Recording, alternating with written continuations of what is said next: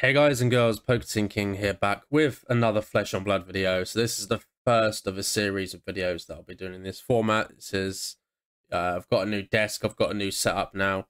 So hopefully the quality and the kind of range of content that we can start making here on the channel is going to be a little bit varied and a little bit different to what I'm usually used to, at least anyway. I know others are already making videos like this. Unfortunately, I have to catch up. So we're going to be talking about Tales of Aria today. It's one of my favourite sets, a set that I've opened tons of cases of, honestly, and I've got some really good memories of when the set first came out. So if we look at the most expensive cards in this set, of course, we've got the Fable Caution Crossroad of Elements Cold Foil. We're at about 262 here at the top. Then, of course, we've got New Horizon Cold Foil.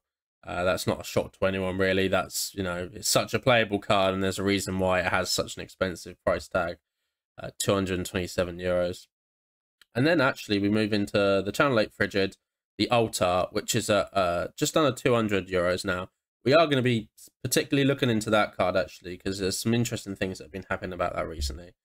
Then we've got the Spellbound Creepers again, another really good playable cold foil, as to why the price is so there. And then we go down, we've got Crown of Seeds. Crown of Seeds sort of had a little bit of a tumble. Crown of Seeds was really good, of course, but it's dropped its price a lot. Rampart of the Ram's Head again, 81 euros, both of those. And then we've got the Shock Charmers and Heart of Ice as the last legendaries in this set that are quite affordable. And then we're moving into the majestic cold foils here. So we've got the Voltaire, Winter's Wail again, which is banned. That's why it's cheap. And you've got all the pulses. The Rainbow Foil Channel 8 Frigid is the most expensive non-cold foil. Majestic, same as the Channel 8 Frigid regular, 11.50. Because again, it's such a playable card. It's really versatile, and that's why it commands its price tag. So we'll go into some specifics. So I wanted to look into this Channel 8 Frigid, actually, because I saw some interesting price rises recently, actually. So Card Market's data isn't as good as TCG Player. It doesn't show you the volume of sales, and it doesn't tell you, this, it obviously we've got this graph here, and it says, like, on the 22nd of June, for instance, one sold at 199 euros. But was that the last sale? Because we have a big gap here between March and June. There were sales, but for whatever reason, it's not put in there. Usually it goes by every single month, but it hasn't done that for that, which is strange. Maybe the lack of sales, really. But the price has been climbing, actually, really, since sort of April, May time. And the last sale, actually, which, I hadn't actually really checked this on Card Market, but it's actually, quite expensive. So the cheapest one we have here is 198.99. And that's in Austria, from a big seller. Again, if you are in the UK, you know how extremely difficult it can be to find some singles, because Card Market generally it's mostly European. There's not very many UK sellers on here.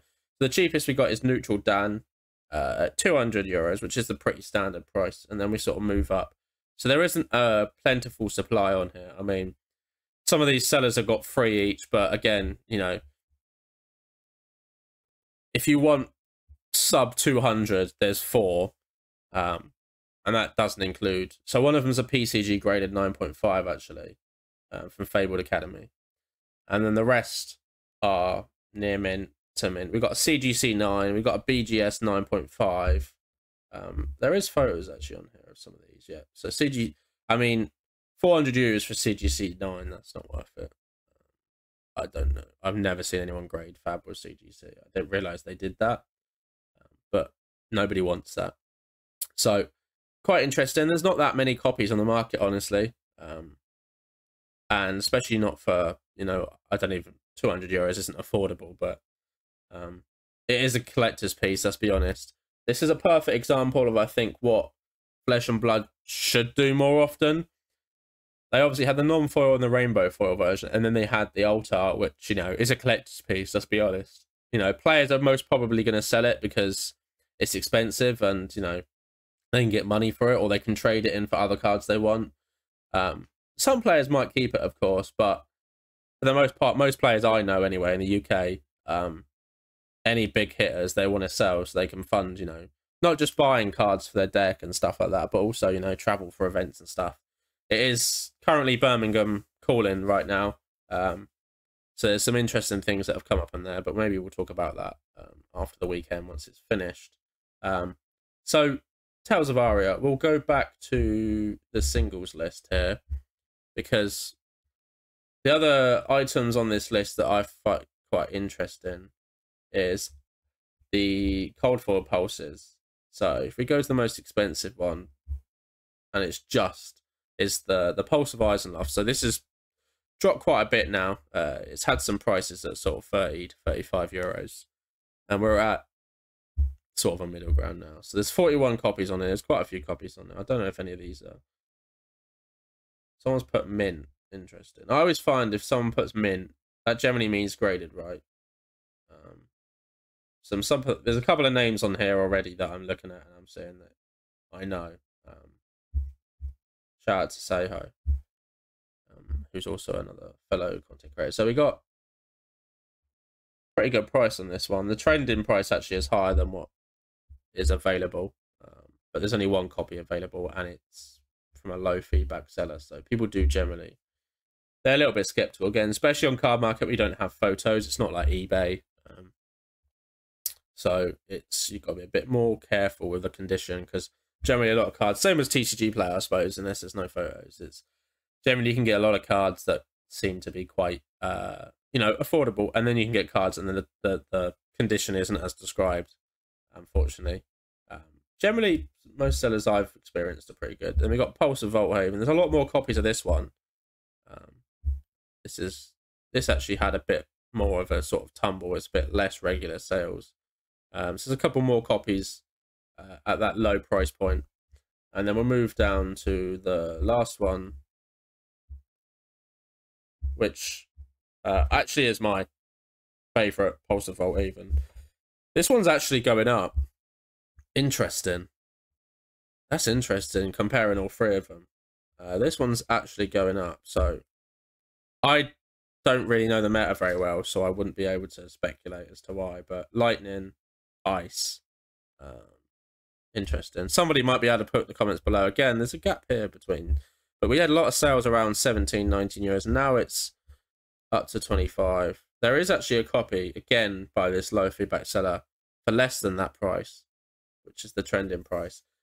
Remember, when cards, you know, start trending up for a price, so we got price trends 22 euros. 1 day average is 24.95, and 7 days 20. So you can see that gap here. You got 30 day, which is slightly lower as well.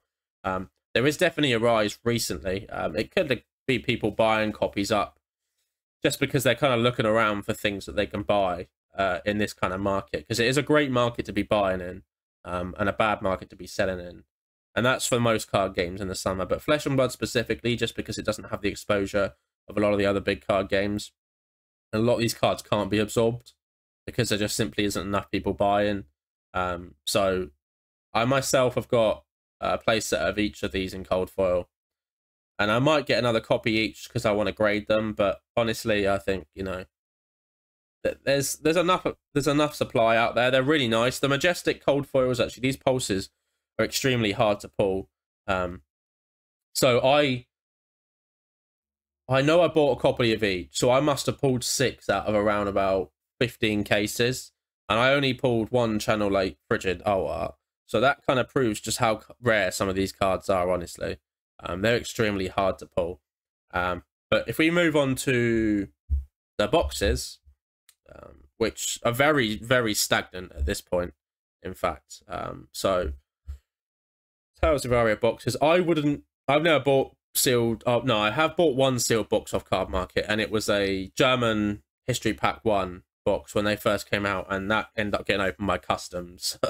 So I try to avoid buying sealed on there, but it's not to say that you can't. But you know, it happens. So you've got a plentiful supply here. How many boxes have we got here? 139. There's one here at 65, but again, the shipping's expensive because they're boxes to Europe. So You have to factor this in. Obviously, if you're ordering from within your country, it'll be cheaper. So the cheapest in here is Total Cards UK on. Interesting, the Total Cards is on here. €85 plus shipping. They got 38 in stock. So I wouldn't be buying boxes from there. I'd be buying them from eBay. This is where I went on a big old run of about 3 months where I was buying every first edition Tales of Aria box that came out. And I opened a fair whack of them. This is when the price point went down to about £50 a box. I think the box art is absolutely stunning. Really, really nice box, honestly. And I just enjoy the set myself, personally. So £70 here. We got 65 with bids. Probably nobody else would bid on that, honestly. 79. There is a good deal here, actually, if we go down to this one at 750. So that's 12 boxes. So that works out at around £63 a box, I think, which is extremely good. And if you maybe offered 700, perhaps, you know, you could probably get it for 700. Then that would be sub £60 a box. So I don't know if there's more photos. So he's put 12 boxes. But there's a case underneath, which would be 4, and that has been taped over. Let's have a look at the description, maybe. 1 sealed case, 1 open case, 4 loose boxes. Okay. I think that... Oh, I see, yeah. He hasn't really shown it very well in these photos, but you can... I think you can only put a certain amount of boxes on there. He has got 88.2% feedback, though, so that might be something you want to look into if you were interested in that deal specifically. But there's a plentiful supply here, honestly. Especially when you're buying multiple, you can get a better discount. There's 10 here. That's £72.90 a box. Probably make an offer, honestly. These are the Blitz decks, which are just ridiculously cheap.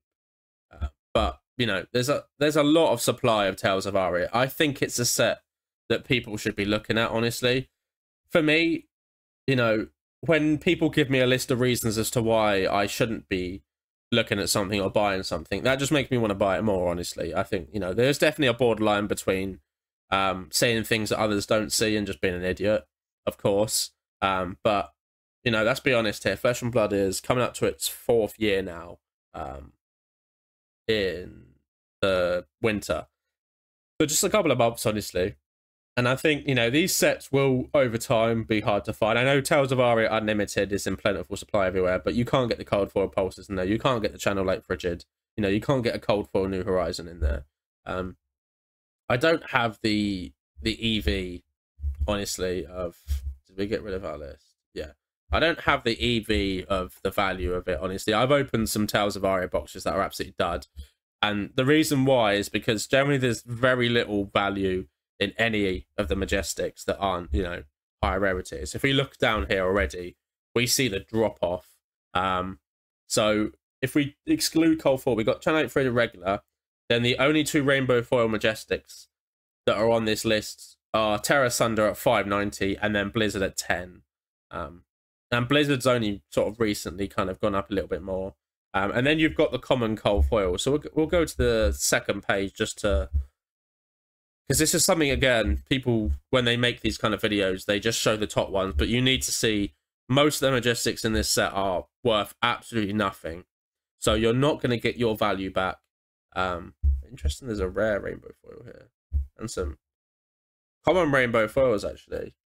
A couple of euros. But for the most part, the Majestics in this set are worth nothing, even in Rainbow Foil. And there's a plentiful supply. So... ideally, you're opening a case, and you're ideally you're going really for Spellbound Creepers or New Horizon. Honestly, they're the 2 you want. I mean, Crown of Season Rampart, the Ram's Head. You can get double Cold Foil Legendary box cases. That is possible. I mean, if you can get boxes at what, say, £60 each, if you buy multiple, 6, 12, 8, that's £240 a case, right?